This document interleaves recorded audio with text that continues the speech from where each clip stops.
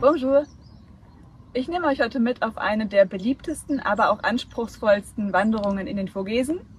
Und zwar geht es über den Felsenpfad oder auf Französisch Sentier de Roches unterhalb des Vogesenkamms entlang. Der Weg ist ungefähr 2,5 Kilometer lang, startet am Col de la Schlucht und dann geht es über schmale Felsenbänder, teilweise mit Geländern und Drahtseilen versichert, an den Felswänden entlang. Und anschließend steigen wir steil bergauf auf den Vogesenkamm hoch und von dort aus dann zurück zum Parkplatz. Der Weg ist relativ exponiert, also man braucht auf jeden Fall Trittsicherheit und Schwindelfreiheit. Und wenn euch der Weg interessiert und ihr weitere Eindrücke bekommen wollt, dann schaut gerne weiter. Viel Spaß!